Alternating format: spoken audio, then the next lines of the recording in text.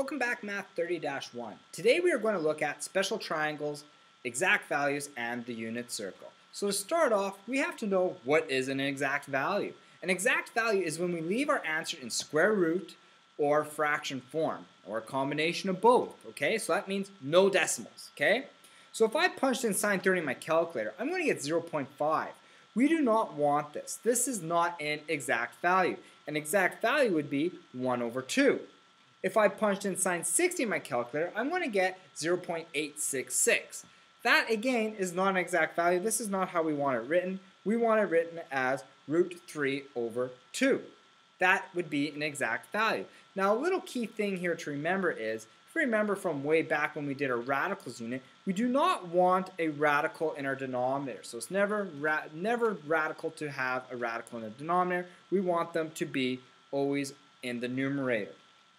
So now, there are many of these exact values or special angles. And it's our job to learn them all. And by the end of this class, you will know them all. So there are 3 ways of learning them, or which I'm going to go over. One is the special triangles. Another one is using a unit circle or chart. And then number 3 is to memorize the decimals to fraction equivalents for all of them. Okay? So I'm going to first start off here with the special triangles. So I'm going to start off with 45-degree angle. Okay, so a 45 right angle triangle. So if this is 45, then that means my other angle must be 45. Now we also know that if 2 angles are the same, this is going to be an isosceles triangle. So if I say this is side A and this is side B, well, side B is going to equal to side A as well. And my hypotenuse is going to have to be the different one because it has to be the longest side. Now if I want to find the ratio between these, all I'm going to do is, we know that A squared plus A squared, because this is that B is actually A, is equal to C squared. Okay? Well, I combine these together, I'm going to end up getting 2A squared is equal to C squared. Alright? Now I square root both sides. So we square root this, square root that. I'm going to get square root 2A squared is equal to C squared. Simplify this a bit more. I'm going to get square root 2 multiplied by A is equal to C, oops, sorry, that's not C squared anymore, is equal to C. So we rearrange this. I'm going to get A root 2 is equal to C. Okay? Now, whatever the value of A is, in this case we're always going to be calling it 1. So then C is going to be root 2. Okay? And this would be 1 as well. Now, let's take a look at when we have a 60 and 30. So I'm going to say this angle here is 60, and this angle here is going to be 30. All right? I'm going to call this distance from here to here A.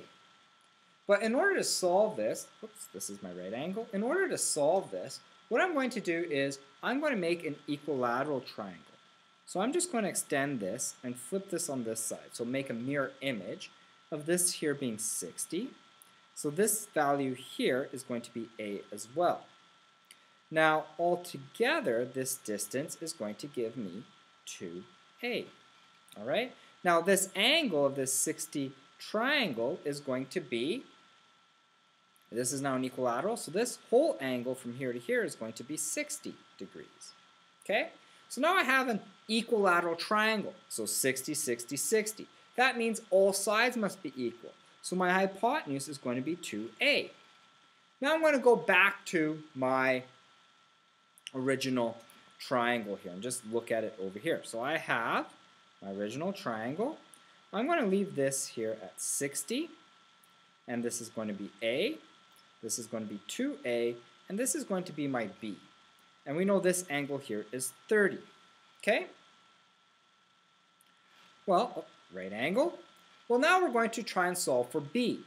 So if we use my Pythagorean's theorem again, so we have C squared is equal to A squared plus B squared. In this case, we're going to have C squared minus A squared is equal to B squared. Just rearrange that. And we know C squared is 2A. So I have 2A squared minus A squared is equal to b squared. Okay? So if I square 2a, that's going to give me 4a squared minus a squared is equal to b squared. Okay? So this gives me 3a squared is equal to b squared. Square root both sides. I'm going to get root 3a squared is equal to b. I'm going to simplify this, so I get a root 3 is equal to b. Okay. Now, I know this part here is whatever my a value is times root, so we have root 3 multiplied by my a value. So we have a ratio here as if this is 1, this is going to be 2, this is going to be root 3. If this here is 1, if this one here is 1, this is going to be root 2, and this is going to be 1. And this could help us when creating certain ratios here. So here's my triangle again. So here's my special triangle. We have 1 and 1. This is 45, 45. And we kind of showed that on the page before. So if I look at cos 45, cosine is going to be if I look at 45, it's going to be adjacent over hypotenuse. So that's going to give me 1 over root 2, which is the same as, well, it's not radical to have a radical on the bottom, so I'm going to be root 2 over 2. Multiply both of those by root 2. Let's look at sine 45. Sine 45 is going to be 1 over root 2, which is the same as root 2 over 2. So I rationalize that. And then we want tan. Well, tan is just going to be opposite over adjacent, which is going to be 1. Okay? Now let's look at this one here, our second triangle. So we have our 30 down there and our 60 there. So I want sine 60. So sine 60 is equivalent to, sine is going to be opposite over hypotenuse, which is root 3 over 2. Tan 60 is going to be opposite over adjacent, which is going to be the same as root 3. Cos 60 is going to be, well now, if we look at cosine, it's adjacent over hypotenuse, which is 1 over 2. Now we're going to look at sine, which is opposite over hypotenuse, which is 1 over 2. And cos 30, which is adjacent over hypotenuse, which is going to be root 3 over 2.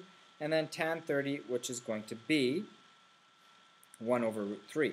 Opposite divided by adjacent, so 1 over root 3, which is actually the same as root 3 over 3. Okay, so if we remember, I'm going to combine this here with these triangles here and kind of explain how that works. So sine always refers to my y value, so that's the 1 over 2. So sine 30, 1 over 2. So if I look here, my sine 30 is 1 over 2, like we found on the last page. My cosine of 30 is my x value, which is root 3 over 2. So that's root 3 over 2. Okay? And then we look at 45, my sine of root 45, which will be my y value, which we found out right here, is root 2 over 2. Okay? My cosine of root 45 is my x value, we found out here, is root 2 over 2. And then we're going to look at the 60. My sine of root 60 is root 3 over 2. So sine of 60 is root 3 over 2. And cos of 60 is 1/2, which is my x value, 1/2. So we're going to plug that into this table here. So if I say sine theta, and theta is 30, so the sine of 30 is going to be my y value. So that's just going to be 1 over 2. 30 is the same thing as pi over 6. Now if I want sine 45, that is root 2 over 2. Looking at this here. Sine is my y value. And if I want sine pi over 3, which is the same as 60, that's root 3 over 2. Now cosine is always going to be my x. So this one here, we have root 3 over 2. Here we're going to have root 2 over 2. And then we're going to have 1 over 2. So if I look at tan, we're going to have, tan is always going to be my, of 30, it's my opposite divided by my adjacent. So my y, Sir Coxer ticks, y divided by x. that's going to give me 3 over root 1 over root 3. Okay, which is the same thing as root 3 over 3. And then we're going to look at this next one. This is going to be the same thing as 1 because it's opposite over adjacent, so y over x. And then here, y over x is just going to give me root 3. And so these are all of my tan values. Okay? Now, we're going to look at the unit circle. So that's the trig. So this one right here, this is all of our special triangles. And they'll tell you to try and memorize this or use the special triangles, draw them out always, and then go based off of this table to help you memorize all of these 9. So that's the special triangle method. Now we're going to get into creating the unit circle. Now this is how I like to think of it. As we found out before, if I look at this here, my largest one is actually root 3 over 2. My smallest one is 1 over 2, and my middle is root 2 over 2. So I'm going to look at these in terms of x and y. So if I look at first in my x's, my smallest is going to be actually root 60, which is 1 over 2. Okay?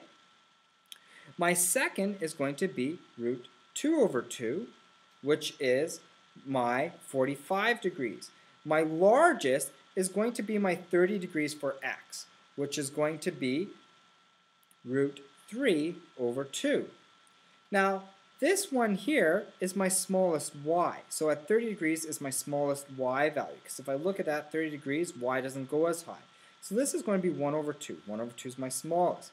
My next one here is going to be root 2 over 2. And then we're going to end up getting root 3 over 2 because 60 is actually my biggest one. And then once we go here, we're all y. So we have 0x and we're all y. And here we have 0y and we're all x. So 1 and 0. Okay? So if another quick way of thinking about this is my x's are going from big to small. Okay? So it's 3, 2, 1. And then my y's are going from big or from small to big. So 1, 2, 3. And it's always the square root because square root of 1 over 2 is actually the same thing as saying 1 over 2. So you square root the top and there's 3 angles we're looking at. So it's 3, 2, 1 and 1, 2, 3. And they always must be opposites of each other here. So these ones are the same at 45. And from there, once we know these reference angles, we can find the other ones. So if I looked in the other quadrants here, well, in this case here, all of my x's are negative, y's are positive. Here, all of my x's and y's are negative. And then here, my y's are negative, x's are positive, and here, everything's positive. So as long as I know this one, which is this section here, I can apply these to all of these based on my reference angles. Okay? So if I look at it that way, sine of 0, well, let's try and do this chart here to help us out. Sine of 0, well, that's when sine of 0, that's my y value of 0. We have 0 height. Then we're going to get slowly bigger. 1 over 2, root 2 over 2, and then root 3 over 2, all the way to 90 degrees, which is 1. Cosine, we're starting big, so that's 1. And then we have root 3 over 2. Then we're going to go root 2 over 2, and then 1 over 2, as sine 60s are smallest, okay? And this is going to give me a total of 0 is there. And then tangent is, well, we just go, once we know these, we just divide one by the other. So tan is, we just go, this divided by that, which is, Sir-Coxer-Tix is y divided by x, that's 0. Here, I have this one here, y divided by x, so I have 1 over 2 divided by root 3 over 2, and that's going to give me root 3 over 3. This one here is going to give me 1. Then I'm going to get root 3. And my last one here, 1 divided by 0 is undefined. Okay? Or not defined. I'll put an N and D, not defined. Okay? So, as we look at that, we always got to remember my x value is always my cosine. My y value is always my sine value. So if remember, our famous trig knight, Sir Coxer Tix. Okay, so sine refers to the y, x refers, or cos refers to the x, and tix is y divided by x, so tangent. Okay, and the circle completed kind of looks like this here. So if we look 3, 2, 1, x is always getting smaller, then 3, 2, 1, at y gets smaller going this way. And we just, the same here, negative 3, 2, 1, and then 3, 2, 1 down. Negative 3, negative 2, negative 1, and then 3, 2, 1 back down. So we're always looking from our distance, we're always going from this here, our reference angles, okay? So that's the trig circle way. All right, and the last way is to just kind of memorize these. So to memorize, this is always equivalent to this. This here is always equivalent to this. This here is equivalent to that, and this is equivalent to that. So that's the last method, is just to memorize. So now we're going to look at some questions here to work on. Okay. So question number 3 here says, use the unit circle to find the exact value of all trigonomic ratios for the rotation of 300. So if I want to look at 300, okay, so first thing I'm going to do is 300 is going to be where? Well, 300 is going to be over here. So my reference angle is going to be, we go 360 minus 300 is going to be 60 is my reference. So my reference angle is 60. Now, if I'm going to make here quickly, my little thing, so if I want 60, okay, we have 45 and 30. In this case here, my y is going to be the biggest, so that's root 3 over 2. And my x value is the smallest at 60, so that's 1 over 2. Okay? But now, looking at it's in quadrant 4, all of my y values are going to be negative, and all my x's are going to be positive. So sine 300, that's referring to my y value, so that's going to be negative root 3 over 2. Cos 300, that's referring to my x value. So that's going to be 1 over 2. Now tan 300, that is going to be my y divided by x, and it's going to be negative. And that's going to give me root 3. Okay? Now I want cosecant, so that's going to be the sine, and that's going to be 1 over, so it's the reciprocal of that. So that's going to be the same as negative 2 over root 3, which is the same thing as 2 root 3, negative 2 root 3 over 3. Now I want the reciprocal of this, which is just going to be 2. Okay, secant is the reciprocal. And cotangent is going to be negative 1 over root 3, which is the same thing as negative root 3 all over 3 once I rationalize it. Okay. Now, number 2 says use the unit circle to find the exact values of the following. So I want 3/4 pi. I'm only going to do a couple of them here. So 3/4 pi and it's cos. So cos is referring to my x, and we want 3/4 pi. So I draw that, and pi is over here. This is pi over 2. So that's halfway between pi and pi over 2. So that's going to be the 45. But in this quadrant here, it's negative. So that's the same as my reference angle here, which is going to be 45, which is the same as pi, which is the same thing as root 2 over 2. Okay? Now I'm going to also do this one here. So we want 5 pi over 3. So even if you want and you like it in degrees better, it might be easier to think of this in degrees. So we're going to convert this to degrees. So if I converted that quickly to degrees, that's going to give me 5 over 3 multiplied by 180. So that's going to give me, divided by 3 is 60 times 5 is going to give me 300 degrees. Okay, so that's 300 degrees. So 300 degrees is going to be over here. And my reference angle for this then is going to end up being 60. So with that case, my reference angle is 60, and we're looking at tan. Well, 60 is going to be my, and it's cotangent, So it's going to be my x divided by my y, because cotangent is the opposite, so it's x divided by y, which is 1 over 2 divided by root 3 over 2, which is going to give me 1 over root 3. And it is negative, so negative 1 over root 3, which is equivalent of negative root 3 all over 3. Okay? So if I look at example 4, I am given 2 points here, P and Q. And I want to find what is the angle between those 2 points if we're rotated from P to Q. And we want our answer in degrees and radians. So first thing I'm going to do is try and figure out where P and Q is on the graph. So point P, root 2, negative root 2 over 2. Well, I look at this, my y is negative, x is positive, it's going to be in this quadrant here.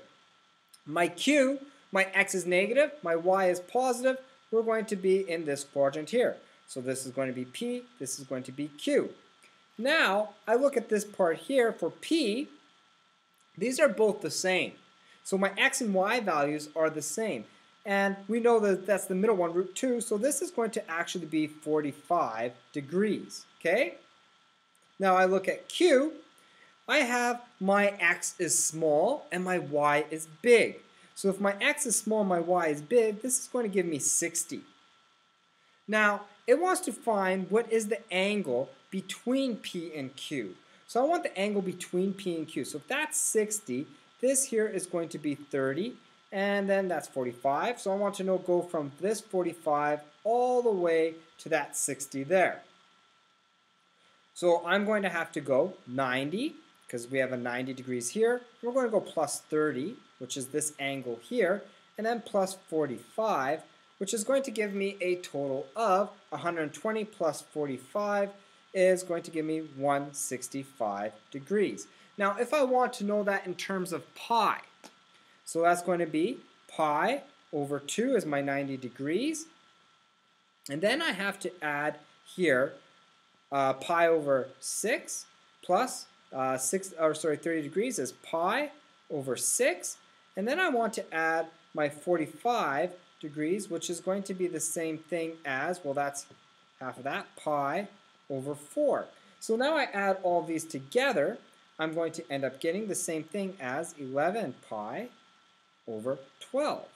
Okay? Now let's look at question example number 5. So using a number 5, it says without using a graphing calculator, determine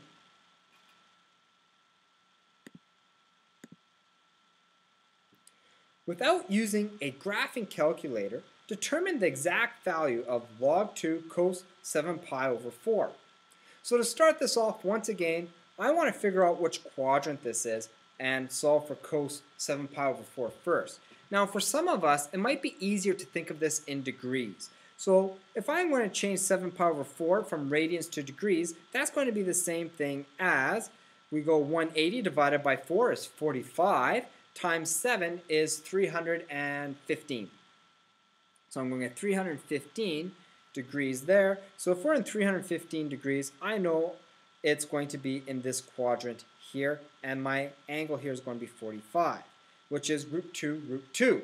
Okay? So we're looking at cosine. My cosine is still positive, so we're looking at log base 2, and we're going root 2 over 2, because cos of 7 pi over 4 is equal to root 2 over 2, as we found out over there. Now we're going to use my log rules here, so it's kind of a review of our log rules. So if we're dividing, that's the same thing as subtracting. So I'm going to have log root 2 minus log 2. Okay, and those are base 2.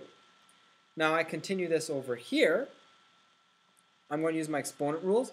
This is the same thing as log 2 to the 1 over 2 minus log 2. Now this here is the same thing. I could put this 1 over 2 in front.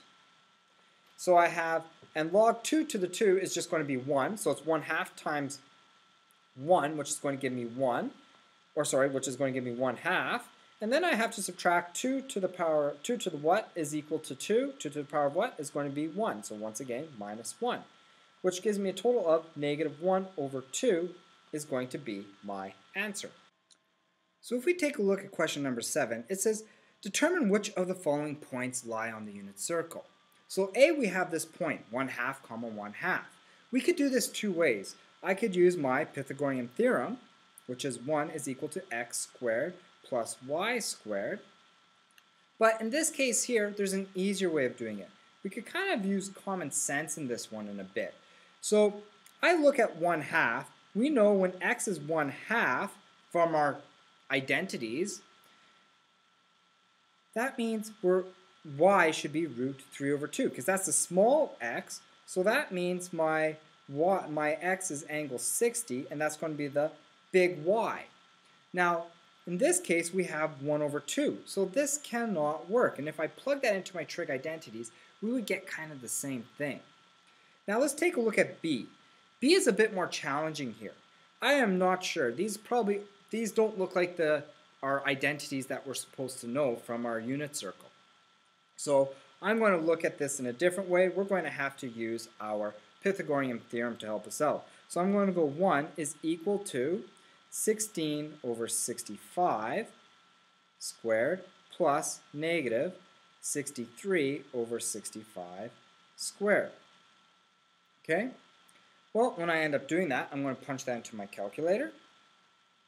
I'm going to go 16 divided by 65, and then I'm going to square that, and I'm going to store that as x. Okay? Then I'm going to go negative 63 divided by 65, and I'm going to square that, and I'm going to add my x to that, and we end up getting 1. So this one here does work. We get 1 is equal to 1. So this point does lie on the unit circle.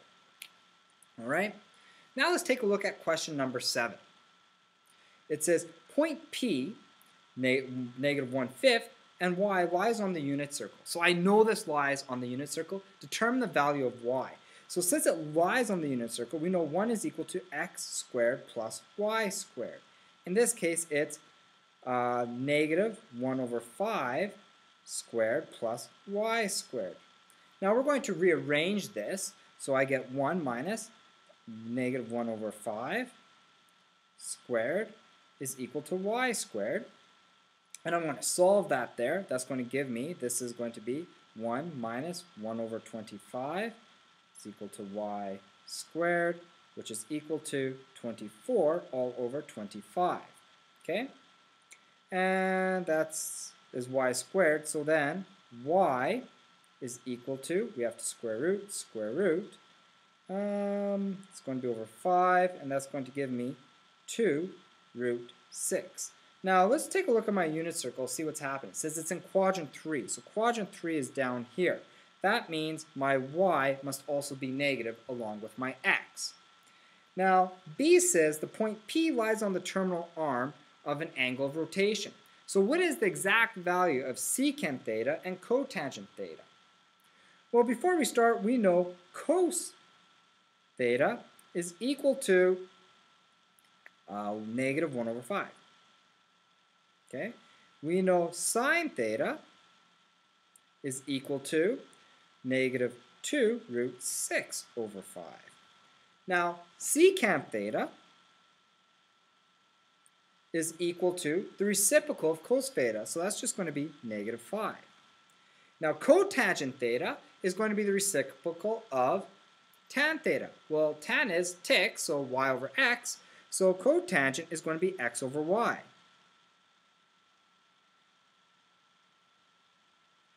Which in this case is going to be equal to negative 1 over 5 divided by negative 2 root 6 over 5, which is the same thing as negative 1 over 5 times 5 over 2 root 6, negative. So my negatives cancel off. They're going to end up being positive. 5 cancels off. So I get 1 over 2 root 6. Now I have to make this rationalize it. So I'm going to get root 6 all over 12. And that is going to be cotangent theta is equal to root 6 all over 12. Okay? Secant theta is equal to that.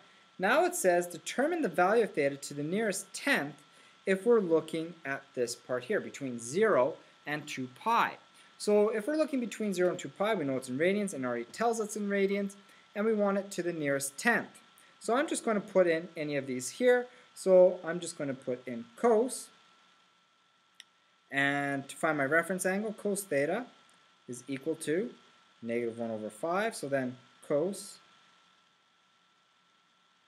to theta, and this will give me my reference. So I'm going to put in, where to go, second cos, 1 divided by 5, and I'm going to end up getting 1.36. So I know 1.36, but we're going to have to look at this in terms of pi. 1.36 is my reference angle, which is this here, is 1.36. So I have to go pi plus 1.36. So I'm going to go plus second pi. Will give my answer of 4.5 to the nearest tenth. And that is going to be my answer.